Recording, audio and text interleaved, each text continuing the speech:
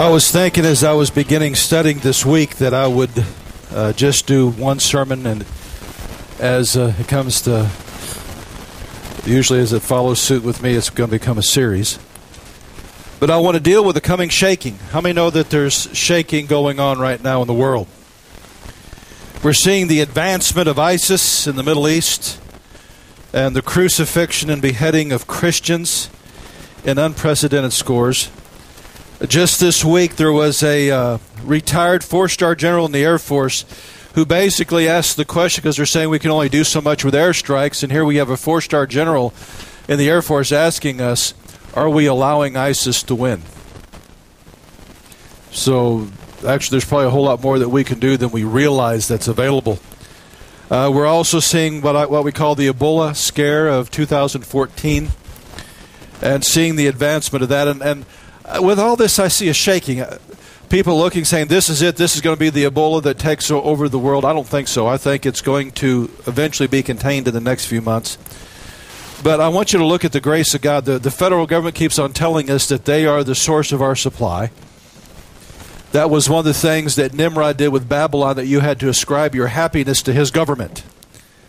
And we're seeing the same thing with the federal government today, although we're seeing a lot of blunders with the basic handling of this Ebola scare. They're blaming the second nurse that was infected because she had the audacity to get on a plane while she had a fever and fly back from Ohio to home. What the press is not telling you on major networks is that she called the CDC 3 times and got permission to fly. She was concerned enough. They said, well, it's not a high enough grade fever. Go ahead and get on the plane. There's bundling going on, which I think God is saying, listen, there's some places that there's gaps. And in this particular area, our medical community is so ill-prepared for this. And so I think God is shaking to say, listen, it's time to wake up to some things. It's time for the medical community to wake up some things. We're also beginning to see the suppression of the church's voice in America. This last week in Houston, there is a lesbian mayor that has demanded sermons of every pastor in Houston, that they're going to begin censoring them. And there has become such a backlash that she has now begun to back off. We need to realize in America, now that it may be different in other countries, but in America, our conscience and our watchmen have been via 2 avenues. The free press, which hasn't been free for the last 100 years. It was bought and paid for by J.P. Morgan in the early 1900s. And how many are frustrated with the news? I mean, it's just, come on, tell me the truth just once. Come on, I dare you. Just tell me the truth just once. And the other avenue was the church, and a lot of the church is being bought off by the elite. I document in the Shinar Directive that their ministers are even being paid to teach this generation to stand with Palestine and against Israel. It's amazing what's going on. And so there's a certain part of it that has abandoned the gospel. There's a certain part of it being paid to abandon the gospel. And then the rest of it they're trying to suppress. That the church does not have the right to speak to the social issues of the day. The church has historically always had the right and the responsibility to speak to the issues of the day. Yet that is being suppressed. We're also seeing economic woes that have been going on for some time. And so we're seeing this shaking going on. So I want to start today in Hebrews chapter 12, verses 25 through 29. We're going to be spending a lot of time in the book of Hebrews. In fact, I came to the realization this morning that in one of the projects I wanted to do next year was to write Remnant Warfare. But before I do, I think I'm going to have to develop my own commentary on 1 John, the book of Hebrews, and the book of Acts. How many know that probably Remnant Warfare is going to get postponed until about 2016? Which actually gives me hope. If God's telling me to write this stuff, how many know we probably have a little bit more time? But I want to share some things, and let's pick up here in verse 25. It says, see that refuse not him that speaketh, for if they escape not who refused him that spake on earth, much more shall we not escape if we turn away from him that speaketh from heaven, whose voice then shook the earth. But now he hath promised, saying, yet once more I shake not the earth only, but also heaven. And this word yet once more signifieth the removing of those things that are shaken, as of things that are made, that those things which cannot be shaken may remain. Wherefore we receive a kingdom that cannot be removed. Let us have grace, whereby we may serve God acceptably with reverence and holy fear, for our God is a consuming fire. Now there's a lot of this I'm going to have to do a little bit of backtracking. I tried to find the proper place to begin starting in the book of Hebrews to really deal with this whole issue, and I almost found myself in Hebrews 1:1. Because it's all one thing. In fact, for those that know me, I'm already at the end of my notes. And anybody that knows me goes, uh-oh. Because there is so much here. Now, he's referring to Mount Sinai, to Mount Zion. And if they refuse the voice of God at Mount Sinai, they refused to hear Moses, and they perished in the desert. He said, listen, there's a voice that's now speaking, and actually the voice that's speaking, if you read the verse above it, is the voice of the blood of Jesus. That his voice now speaks better things than Abel. But I want to really get into this and to get a dynamic. We need to understand that every generation since the cross has been prone to go to sleep. The Apostle Paul in the book of Romans said, wake up out of sleep. I mean, we're not even to AD 50 and 60, and he's saying, wake up, church. 20, 30 years into this thing, and they're falling asleep. And we have had generation after generation yield to the Pied Piper of Babylon and go spiritually asleep. And so I think by the grace of God, every generation has a shaking. Because what's the first thing you do when you want to wake somebody up? You shake them. And it's by the grace of God that happens.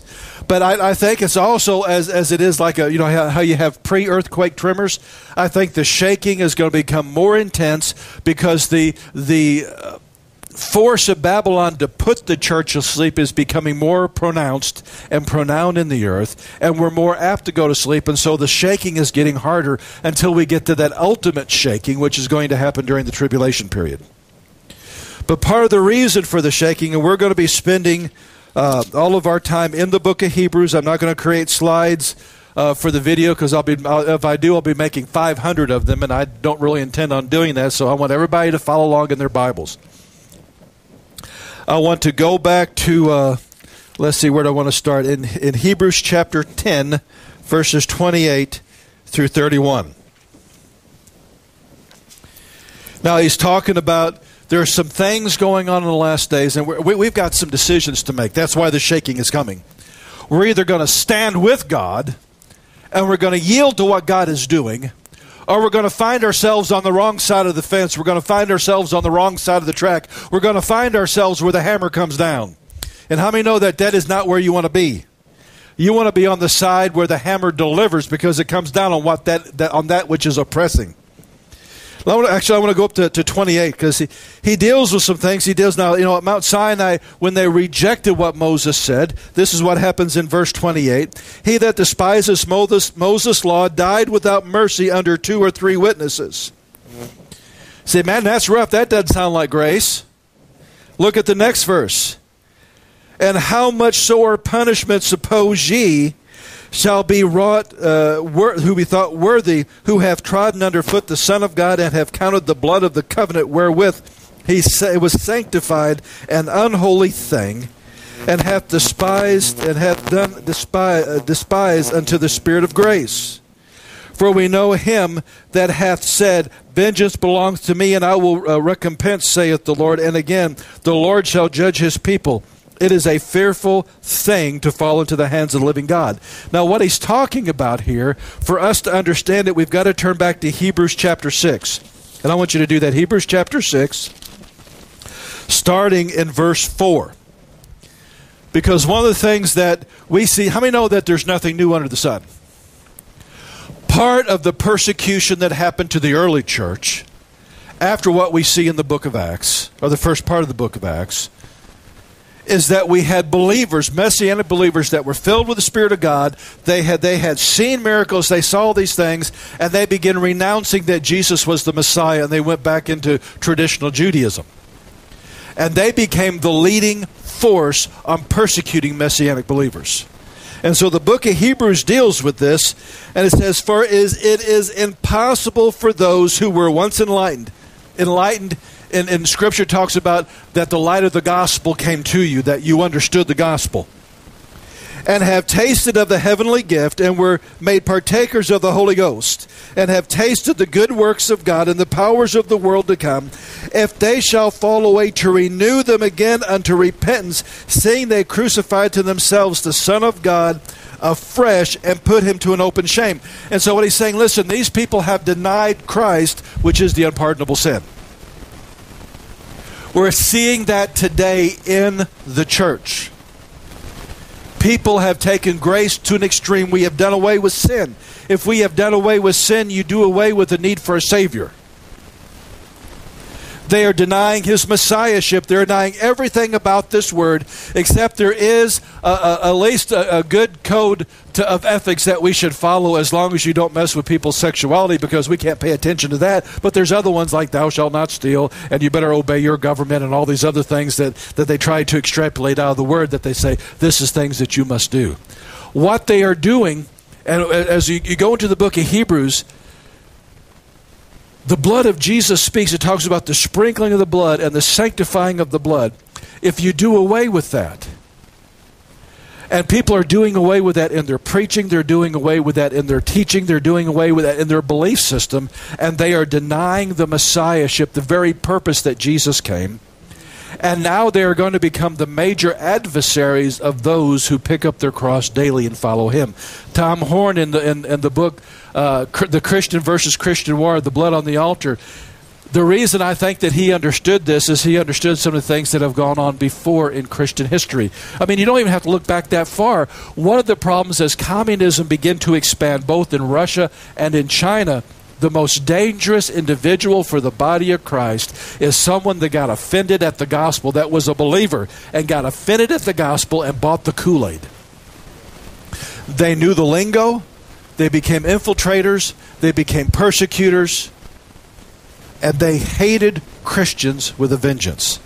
This is part of what's going on. Unfortunately, for a lot of them, their livelihood has been behind the pulpit, and they've got large churches. So now they spread their venom from the pulpits. That's part of the reason for the shaking that's going on. With Biblical Life College and Seminary, we primarily cater to those that are called to the fivefold ministry, but I'm going to have to modify my catalog because I'm beginning to hear from people say, listen, I'm not called for ministry, but I'm starving to death spiritually. I can't get it from my church. And so what I want to do, I don't necessarily want to study for ministry. I've got to study for my own family. I've got to study for me personally. Can I go ahead and take your courses even though I'm not called to ministry? And so I'm actually probably in the first position I've ever been in with the school. I'm going to have to begin advertising for that, because it's there because Christians are looking for the place. And because I simply say we cater to those called to the ministry, they don't think that they can study with us. And that's not the truth. Any believer can study with us if they're hungry for truth. And I'm seeing it because I have had people just take one little, whether it's Biblical Life Prayer Dynamics or Covenant Faith, that have taken that one module, 16 lectures up to 20 lectures, and they have come back and they have said, I have learned more in that one course than I have in sitting 30 years in church. Something's wrong. Something's wrong. I had a son in the faith that finally got a wake-up call. I tried to give it to him about 11, 12 years ago. But he went down to a major conference down in Dallas, and this very well-known preacher rebuked several thousand ministers. He got up and said, listen, guys, when I was your age, all I had was the King James Bible, a Strong's Concordance, and a dictionary, and I can preach circles around you. He went on to tell them that the only ones more ignorant than the people they have in the pew of the Word of God are the people in the pulpits. You see, there's a time of returning in this. There's a shaking going on right now that either we can rise up to become the remnant of God, or we can fall away in that shaking. That's part of what that shaking is there. Either you wake up or you fall away. And this is exactly what God is calling us to. Now, with that said, Where am I wanting to... Okay, we have covered Hebrews chapter 10 up to, it's a fearful thing to fall into the hands of the living God, in verse 31. So we're seeing this falling away. We're seeing preachers that teach that truth is like springs, that truth becomes a truth depending upon how your body weight warps it. That's not truth. That's Plato. Lies and illusion are malleable. The Word of God, which is eternal, is like jumping on granite. It doesn't yield. You yield to truth. You don't shape truth to meet whatever you want. And that's what's going on in this day. But let's jump over here to Hebrews chapter 10, verse 35. And I'm just going to start reading and commenting on things because I think Paul in the book of Hebrews just did an outstanding job. Cast not away therefore your confidence, which hath great recompense of reward. Well, everybody else is abandoning the Word of God. And it may be the popular thing to do. The Apostle Paul, which I believe wrote the book of Hebrews, there's evidence that at one time it was connected to the book of Galatians. Because he dealt first with the Shammai Pharisees, then he dealt with the rest of those within the Messianic community to establish what he was trying to teach them. And he was saying, listen, with all this going on, people departing from the faith, with persecution coming to the church, don't cast away your confidence in the gospel. They rejected Jesus, they will reject you. But if I hold fast to that which the Word of God says, by walking in faith, I'm going to have great reward. Turn to your neighbor and say, I got a reward coming. You got a reward coming because you're going to be confident in who you are in Christ, what He has done for you, and that this Word is eternal. Look what it says here in verse 36, for ye have need of patience. Now that's where you almost need to turn to each other and say, oh man.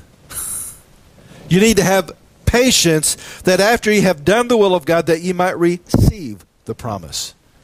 Because there's resistance in the world, it's going to take a little time for it all to shake out. But when it all gets shook out, there's a reward coming for you. There's a blessing coming for you if you hold fast. And what that shaking does...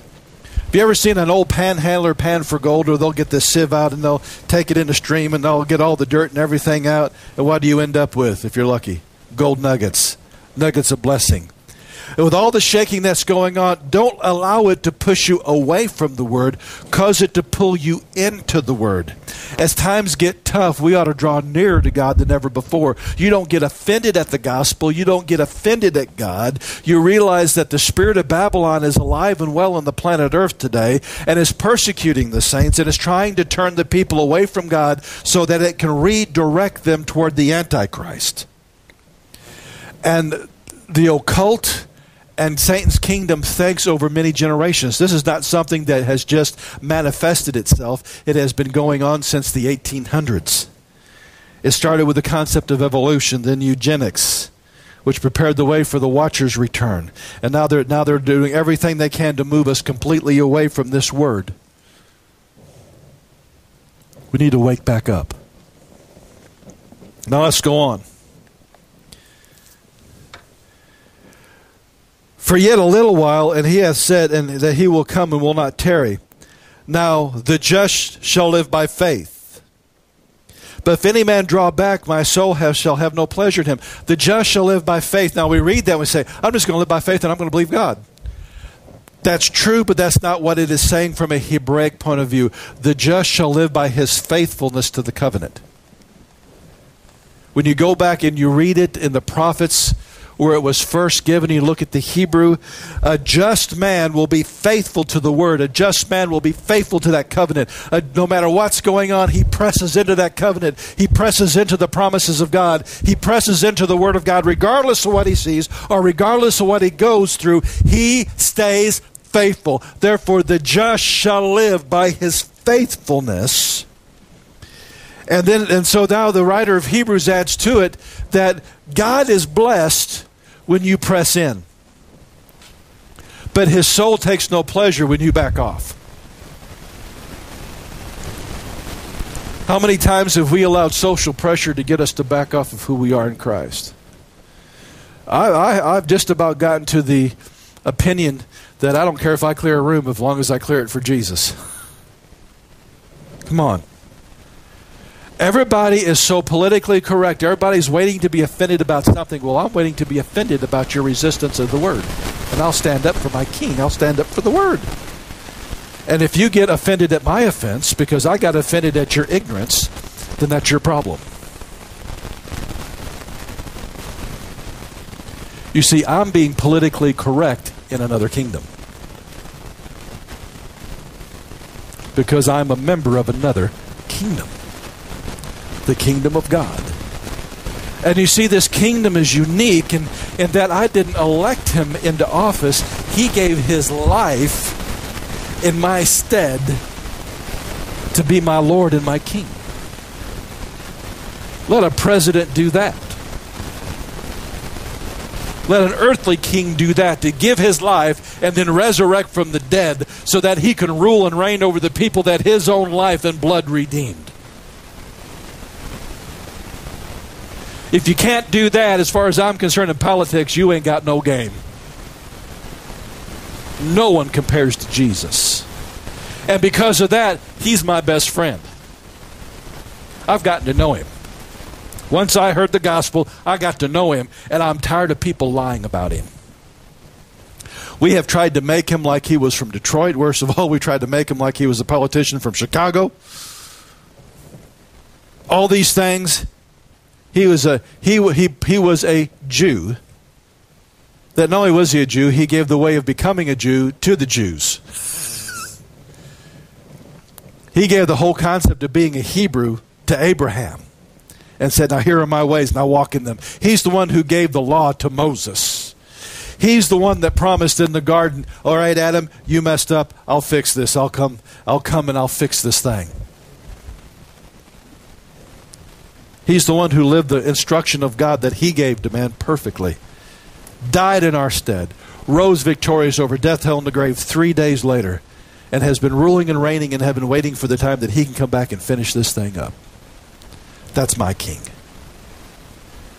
And because he has done so much for me, I get offended at people who trample it under feet. Now, some of the people in the world are just absolutely ignorant. They've been lied to about who Jesus is. My problem are the ones who have gone to seminary, who have gone and done other things. It needs to be turned around. Let's pick up in verse 39. But we are not of them who draw back unto perdition, but of them that believe to the saving of the soul. We need to determine that in our hearts today.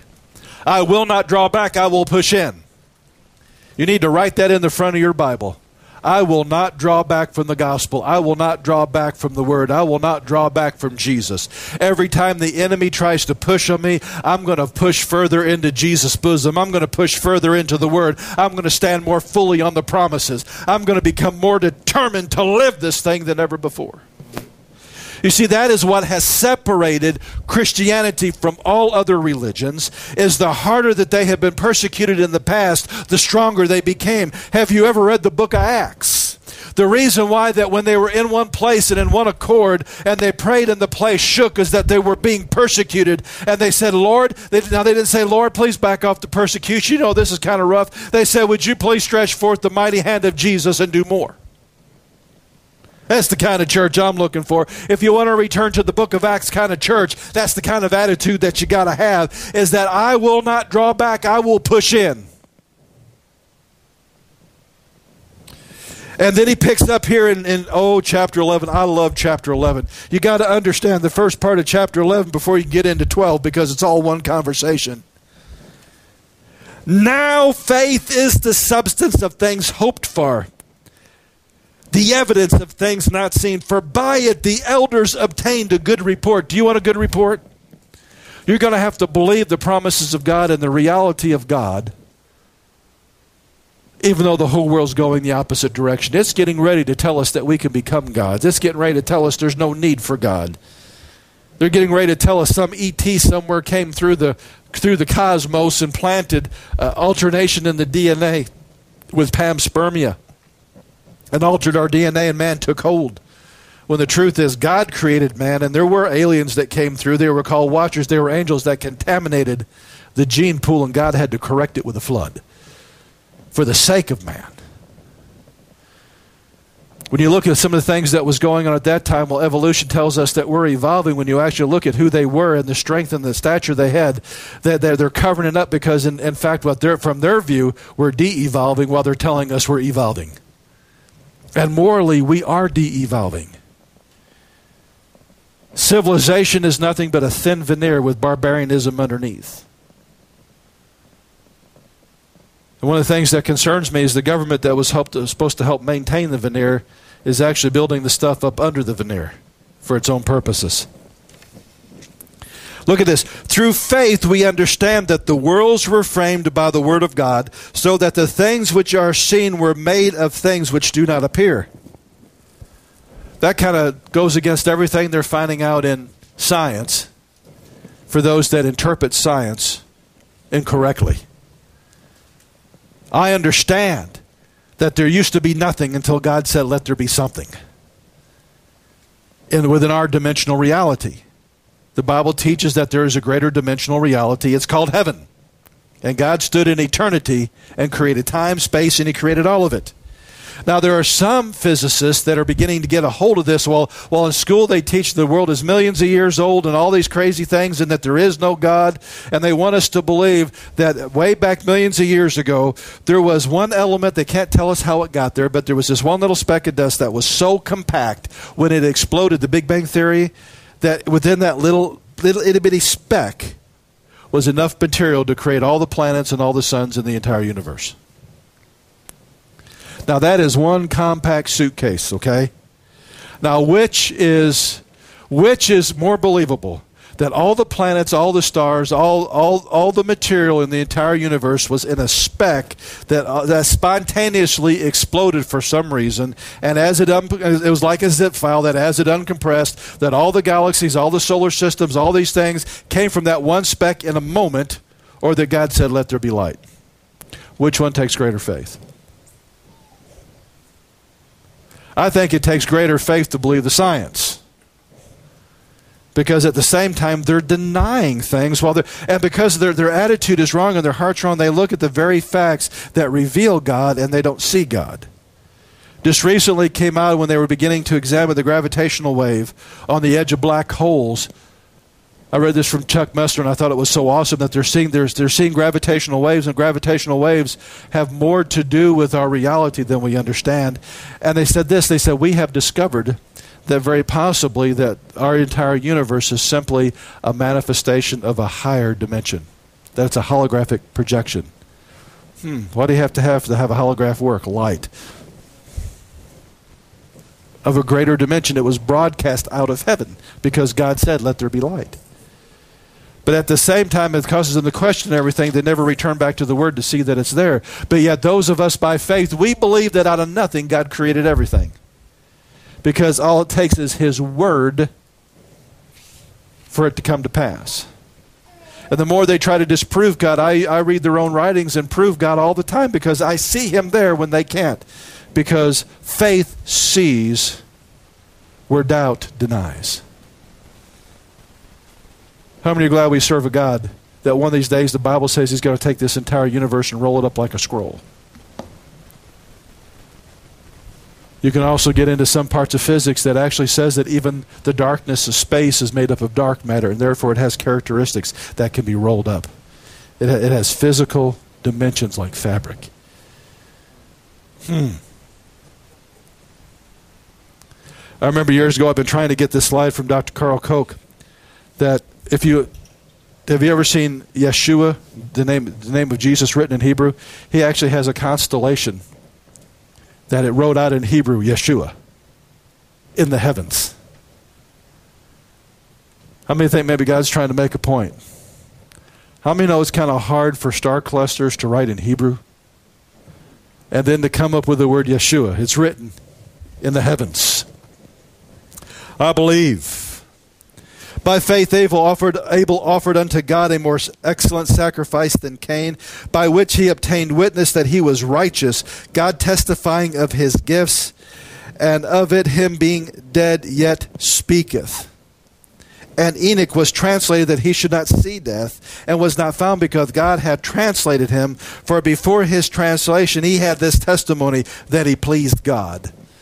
Now, do you know that the catching away of Enoch is a type and shadow of the rapture? Although we need to kind of rethink the way that we teach the rapture, Enoch was raptured so that he could come back during the tribulation period. And we teach that we've been raptured so that we don't have to go through it. Maybe we do. But the thing that is going to get you as a part of that catching away, that harpazo, is that you pleased God. That you believed when the whole world did not believe. And then he goes on to say here in verse 6, but without faith it is impossible to please him. For he that cometh to God must believe that he is, and that he is a rewarder of them that diligently seek them. You want blessing from God? You seek God. You don't run after the blessing, you run after the one who has the blessings in his pockets. I've got to believe that he is, and I've got to believe that as I begin to seek him, God, I want to know you. I want to know the power of your resurrection. Isn't that what the Apostle Paul said? He said, I count all my achievements. He was a graduate of the school of Hillel under Gamaliel. He was a member of the Sanhedrin. He was on the top shelf as far as the religious system and the political system of his time. He was from a wealthy family. And he says, I count it all dung just to know Jesus. I throw it all away just to know Jesus. Let us have the faith of the Apostle Paul and say, you know what? I want to know him more than I want to know this world. I want to know who he is, because when that shaking's coming, I want it just to kind of shake me on into him. I want it to shake me on into him. Then he goes on here in verse 7, by faith, Noah, being warned of God of the things not seen as yet. Can you imagine Noah? It had never rained on the planet. You know, we're talking about things like the mark of the beast and what the elite are doing and all this, and people are laughing at us. Can you imagine standing there and telling a people, water's going to fall from the sky? Yeah, right. Water has never fallen from the sky. The Bible says prior to that, it would come up as a mist from the ground. And then spend 120 years building a boat where there was no water. The whole time preaching, God is going to make water fall from the sky, and it's going to drown all you unless you get in the boat and repent. People mocked him. People laughed at him. But God so appreciated his faithfulness, not only was his family saved on the ark, that God also restricted man's lifetime to a maximum of 120 years, and later on brought it down to 70 or 80. Because if you give a man enough time, he'll get into more and more and more trouble. All because he believed God and did that which looked ridiculous, speaking of that which was impossible. But yet when the impossible and the ridiculous happened, he was ready. And if you read the book of Revelation, that which is ridiculous and impossible is coming quickly. But I've got to prepare my boat. I've got to prepare my faith. I've got to believe God and believe this word, regardless of what the word says. And when the rains come and the shaking comes, I'm prepared and I'm ready. And see, the concern that I have for a lot of the body is you can have a basement filled with survival food and not be ready. If you're not spiritually ready, it's spiritually, then mentally, within your soul, and then physically, and it has to be in that order. Everything starts in the spirit, and if you're not spiritually ready, your neighbor will kill you and take all your food, and then your neighbor will be feeding on food and don't even believe in Jesus, because you have to have that spiritual protection first. It's spiritual, mental, and then physical. Do you think David was, when he talked about, I believe in my God, and I can run through a troop and leap over a wall? You think he was able to do that because of physical prowess? He was a young kid and took down a Nephilim with a rock and a sling. It doesn't take physical prowess to do that. It takes faith in a covenant. And he was spiritually prepared, which enabled him, that anointing, to flow through him, through his mind and through his physical body, to take down that which was standing against God. And in this day and this hour, what God is saying, although there is a shaking coming, it's a shaking to awaken you so that you can be spiritually prepared, because that anointing can come on you to do the impossible when you're faced with the immovable, but that immovable is not of God. That's faith.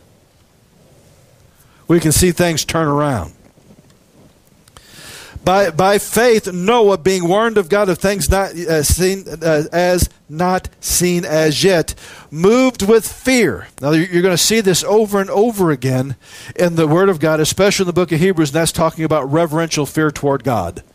He was moved with reverential fear toward God to be obedient to Him, not to the world. You see, we all move in one of two types of fear. I can either fear the world, which is the wrong kind of fear that motivates me to do the wrong things, or I can, and the only way that you can replace that is you have to have reverential fear toward God. When I have reverential fear toward God, I am moved by God to do that which the world doesn't like, but I'm not moved by the world. It's displacement. Faith in God causes me to have reverential fear toward Him. Doubt in God causes me to fear the world and fear the spirit of Babylon. We got to kind of take our own kind of measurements today. What do I fear? Do I have the good kind of fear, or do I have the bad kind of fear? If I'm moving in faith in God, I have the right kind of fear, that I fear God. If I am filled with doubt and filled with the world and filled with the things of the world, I will always fear the world and doubt God. Noah had a choice. He obeyed God. And he prepared an ark to saving of his house, by which he condemned the world. Did you see that in your Bible? He feared God, he obeyed God, and his obedience condemned the world. Oh, you don't have this yet. Let's start again here in verse 7. This is good stuff. By faith, Noah, being warned of God of things not seen as yet, moved with fear, prepared an ark to the saving of his household. He did what God told him to do, which saved his household, and at the same time it condemned the world. When you obey God and move in reverential fear toward God, it provides safety for your household, and it condemns the spirit of this world. That's why we can say, greater is He that is in me than he that is in the world. By which He condemned the world and became heir of the righteousness which is by faith. There is a righteousness which is by faith, and you begin to move in that the first time you heard the gospel and responded to it and made Jesus Christ your Lord and Savior. Faith in Him caused righteousness to be imputed to you. And the thing that we need to do is move in such a way in our lives that that righteousness continues to be imputed to us, and the blessings come.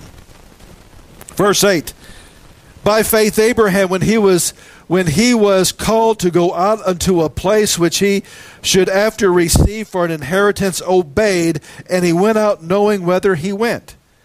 And what we forget about Abraham, the reason that God, so many times the Apostle Paul uses Abraham, is Abraham was a pagan. He was a Gentile. He lived in Babylon with Nimrod as his king.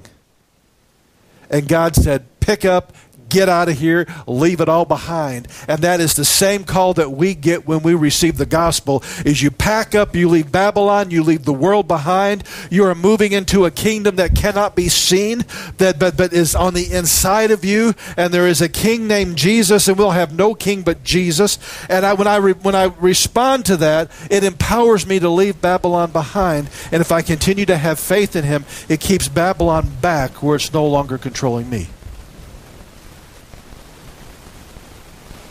But it's done by faith.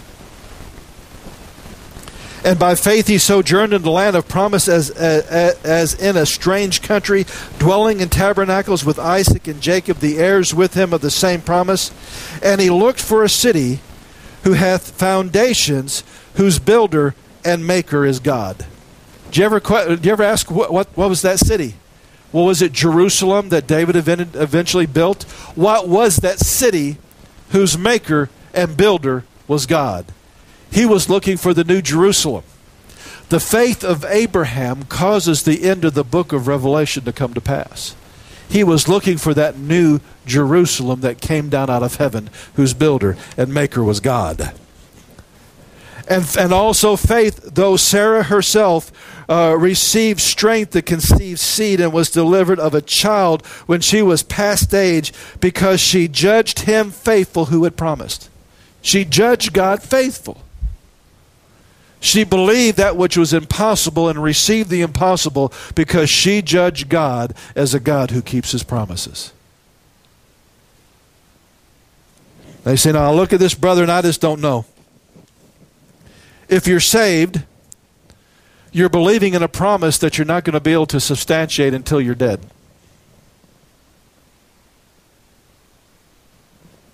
So how have you judged God? Have you judged him faithful that when you die because of the shed blood of Jesus, when you get to the pearly gates and they say, why should I let you in? Are you going to respond, because I have the testimony of Jesus and I am in blood covenant with Almighty God, and that blood has washed away my sins, and I belong in that place because my King is there? So you're hoping in something that you can't see, but you have judged God faithful in keeping that promise that the blood of Jesus is enough. There goes on, therefore sprang there even of many, and him as good as dead, yet so as the stars of the sky in the multitude, and the sands which is by the seashore multitude. Now I want you to look at something here. Now I know that we're not going to see all the promises of God fulfilled in our life. Abraham and Sarah died before they saw Israel formed. But it goes on, but all these died in faith, not having received the promise, but having seen them afar off, and were persuaded of them, and embraced them, and confessed them, as they were strangers and pilgrims on the earth. You know, the quickest way for you to begin moving in faith is you got to say in your own heart, I'm just a pilgrim and I'm a stranger here. I walk in another kingdom. I'm just passing through. Otherwise, through that, the tentacles of Babylon can't get a hold of you. Now, God's going to bless me while I'm here. God's going to protect me while I'm here. But I'm not of this world. I was born into another world the day that I made Jesus Christ my Lord and Savior. A greater reality. A greater kingdom. Some things I'm going to see now. Some things I'm going to see later after I have passed through the veil. How many know the book of Revelation is going to happen whether we survive to see it or not? If God should tarry, and this thing does, you know, they're saying, you know, the tribulation period could happen here in the next couple of years because of the blood moons and the blood moon prophecies and the Shemitah year and the Jubilee year and the resetting of all these things. And I look at that and say, well, maybe. But I see maybe more like about 2030, 2035, and I have reasons for that. If Jesus comes back here in a year or two, how many know I'm going to be happy? I'm not going to hold on to the edges of these pulpit and say, Lord, could you just hold out for another 20 years? I want to get 80 before you come back. I'm ready. But I also have things planned that I want to do in the kingdom for him while I'm waiting for him to come back. And if he should come back after I die of old age, I'll get to come back with him when that trump sounds. And I'll pick up a resurrected body on the way through. But whether I see it completely in my lifetime or not, by faith I know it's coming, and I will see it either here or on the other side. And whether I live or die does not affect the reality that it's going to be that way. That's when you're dealing with something that's greater than you. Verse 15, and truly if they had been mindful of that country from whence they came out, they might have had opportunity to have returned. Now he's talking about them coming out of Babylon. Right now in the body of Christ, where we're lacking in faith is we keep on wanting to go back to Egypt. We keep on wanting to go back to Babylon. We're walking in the kingdom of God and we're worried about what Babylon thinks about us. How many know Babylon keeps on getting darker by the day? And those who function in Babylon get darker by the day. And what they're trying to do, they're trying to put pressure on us so that we turn out the lights. if we're the light of the world because the kingdom of God is shining through us and the faith of Jesus is shining through us, their only response to the light is put it out. Either they're going to yield to the light or they're going to demand that it be put out. And right now they're demanding that we turn down the lights. And now now is our opportunity to shine. There has to be contrast. The world has got to get more evil, and the body of Christ has got to be more righteous for those that are lost to have a clear choice. That's why the shaking's here. Verse 16. But now they desire a better country, that is an heavenly. Wherefore God is not ashamed to be called their God, for he hath prepared for them a city. I want you to underline that one in your Bible for this particular reason. The life that you're living now, and the way that you're believing God, the way that you're believing the Word, is God not ashamed to be called your God? I read that, and if I hadn't have been sitting down, somebody would have had to have picked me up. We always look at it from our perspective. Is God doing enough that I think I want to call him my God? God is saying, are you believing me enough that I want to be called your God? Talk about slap your mama.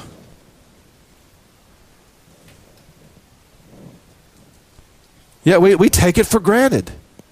God is saying, listen, Abraham and Sarah, man, they walked by faith. They believed for the impossible. And I was able to do something. What Abraham and Sarah set into motion paid for your redemption. He was a man in blood covenant with God and was willing to give his own son Isaac, the son of promise, on an altar for God, which opened the door, if you understand blood covenant, to give God the right to offer his son of promise on the altar of the cross to redeem all mankind. And God looks at Abraham and Sarah and says, I know those two, I am not ashamed to be called their God. In fact, from this day forward, I'm going to be called the God of Abraham and of Isaac and of Jacob.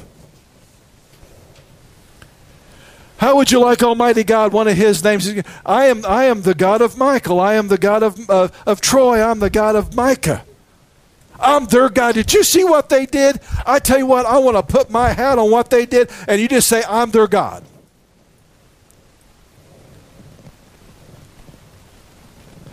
Guys, there's coming a time, whether the big shakings now or the big shakings later, the ones that are walking with God, we're going to have those that raise up in the name of another God that are going to try to hurt you. And the testimony you want is, their God won't let us. Do you know Israel has that testimony right now with the things that Hamas is doing? Some of the testimony that has come out of Israel, that we had Hamas griping. We had these Islamic terrorists griping, saying, we fire missiles and their God takes it off course. We have these plans and their God reveals them. We want to take all these lives and their God won't let us. Oh, guys, we need to have that kind of testimony today. Those that are enemy, God says, you know what? I wanted to destroy that family, but their God wouldn't let me. There's a God that lives in that household. There's a God that lives in the midst of that people. And he has hung his hat on their door and says, I live here and I'm their God, and Jack, you better back off. Oh, have you read the Old Testament that when Abraham came back from Egypt, when they went down there and sojourned, the pagans around them, when he came back, basically in the modern vernacular, they greeted Abraham and said, we cool? We all right? You still okay with us? They wanted to make peace with him because they knew that you don't mess with the God that he serves. Because he served a God named El Shaddai, which is another name for Almighty God. And it not only means God my supplier, it means God my destroyer. That's why the Pharaoh, the king of Egypt, said, you know what, now I know you lied to me and you said that your wife was your sister, but all these things I gave you, just take them and leave because I don't want your God mad at me. That's faith. That's where God is wanting us to be. But you see, the only way that we can have a response by the world like that is we've got to have a faith like the faith of Abraham. We've got to have a faith like those in the Hall of Faith, that we believe God, whether we see anything with our eyes or not. And when we have that kind of faith, God begins to move behind the scenes to move that which cannot be moved. Because everything first starts in the spiritual realm. You know, there was a time that Israel was surrounded by Syrians and they were starving to death because they had encompassed the city. And God said, you know, I need to have a way of removing this, so I'm going to send my prophet down. And so he's going to tell those in the royal court, by tomorrow, right now you're selling pigeon dung for everybody to eat, but tomorrow there's going to be so much food that you're going to be basically selling bread for a penny a loaf. And the officials laughed at them. Laughed at the prophet. God says, you know what? As people stampede to get this money, or get this food for this cheap of money, you're not going to see it because you're going to get trampled by them. And God used a couple of lepers that were sitting there outside the gate saying, you know what?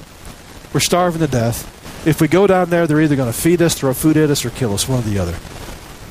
And God took the footsteps of those lepers and made it sound like an approaching invincible army. And the enemy fled and left all their food.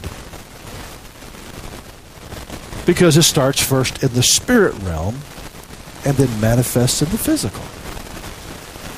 And because there were those that were faithful to God, God made it happen. Took the impossible and made it possible with a couple of lepers and their footsteps on an old dirt road to chase off an insurmountable army. That's the kind of God that we serve. Verse 17. By faith Abraham, when he was tried, offered up Isaac, and he had received the promise, offered up his only begotten son, of whom it is said that in Isaac shall thy seed be called, accounting that God was able to raise him up even from the dead, from whence he had received him in a figure. He was willing to offer up Isaac, the son of promise, and God says, you know what, I'm going to offer up my son, but my son I will resurrect. All because he believed God. His faith, thousands of years ago, are affecting us now. And every one of us that have received Jesus, we're grafted in and are called sons of Abraham. When you take not only all the Jews, but all the Christians that have ever lived, how many know that his descendants are as the sands of the sea and as the stars that fill the sky? All because he believed God. What's God calling you to believe? What's God calling you to believe today?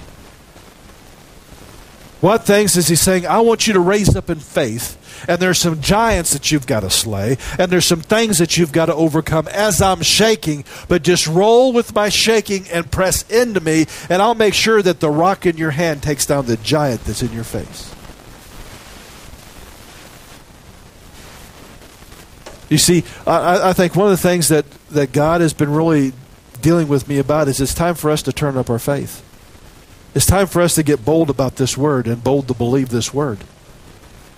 We are either going to end up in the hall of faith or the grave of doubt.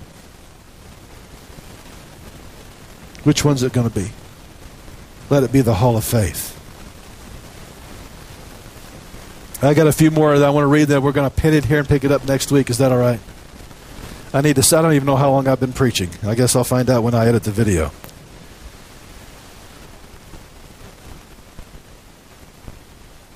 Pick up verse 20. But by faith Isaac blessed Jacob, and then Esau concerning things to come. And by faith Jacob, when he was dying, blessed both the sons of Joseph, and worshipped, leaning upon the top of his staff. And by faith Joseph, when he died, made mention of the departing of the children of Israel, and gave them commandments concerning his bones. One of the neatest things that if you don't understand this, you don't understand Torah. He said, now you guys are going to be here. God had already told Abraham that your descendants are going to go into Egypt. They're going to be slaves for a good number of years. And so Joseph knew that. And so he said, listen, I made this place for you, but it's going to get rough before I leave. When you go home, take my bones with you. And one of the neatest things is they're packing up everything after the Passover. They packed up Joseph's bones and took them back into the land. and buried him by his father. How many know that's good? That even his bones did not rest in a strange land, but was buried in the place of promise. And by faith Moses, when he was born, was hidden 3 months of his parents, because they saw he was a proper child, and they were not afraid of the king's commandment. Boy, underline that one in your Bible. Which one are you going to be afraid of, the king or president's commandment or God's commandment? And by faith Moses, when he was come of years, refused to be called the son of Pharaoh's daughter, but choosing rather to suffer affliction with the people of God than enjoy the pleasures of sin for a season. Underline that in your Bible. You can either align yourself with what the world's doing right now and have some pleasures for a season, or you can align yourself with the people of God. He esteemed the reproach of Christ greater riches than the treasures in Egypt, for he had respect and the recompense of reward. Now I'm going to stop there, but listen, notice what Moses did when he chose God over Pharaoh and Egypt, which is a type and symbol of the world as well as Mystery Babylon. By him doing that, he was united with Messiah. Not only was he united with Messiah, but he came a type and shadow of Messiah. Moses said, there's one coming just like me. All because he would rather suffer a little affliction with God's people than to have the treasures of Egypt. Now I need to ask you today, American, do you want the treasures of Egypt, or do you want to walk in the things of God? There's decision making coming. There's a shaking coming. And our faith is what is going to determine how we make it through it. We can either come on the other side of this as blessed and stronger in God, or we can walk on the other side of this lost forever. It's our choice. We're going to see here in the next couple of weeks, if you read a little bit further, it says, if we deny him who is speaking, how are we going to survive if they didn't survive in the desert? And it's the blood of Jesus. And so we need to ask ourselves, what's the blood of Jesus speaking in this day and this hour? Well, the first is to have faith. Have faith in the Word, have faith in the kingdom, have faith in who you become in God, have faith in who He is. And if I press into Him, I become more than a conqueror in Christ. The Apostle Paul wrote that when the church was being persecuted, not accepted. He said, you guys are more than overcomers. You see, because I'm looking for a city whose builder maker is God. I'm looking for a kingdom that cannot be shaken. I'm looking for a kingdom that doesn't have to look to the Dow or what Wall Street is doing or what's politically correct according to whatever breeze is blowing through Washington today. I want a kingdom that is eternal, that cannot be moved, that its principles are always right and never changing. That's something you can base your life on, not the other. And God is saying, listen, the shaking's coming, but this is your chance to get into the hall of faith. This is your chance to believe and to thrive and to move forward. Now, Father, I ask today in the name of Jesus that you would give us the grace. Father, that we would not be as some that have fallen away, that have denied the blood, that have denied the deity of Christ, that have denied the covenant. But Father, I ask that we would entrench ourselves in your word so deep the enemy can't find us. Father, let us be so entrenched in your presence, in your promises, and in your covenant, that we come out the end of anything, whether it be persecution or shaking, even stronger than we were when we went in. And Father, loose that anointing in us to get deeper in your word and deeper in your purposes, that we become firm in who we are, who you are, and the power of your promises. In Jesus' name.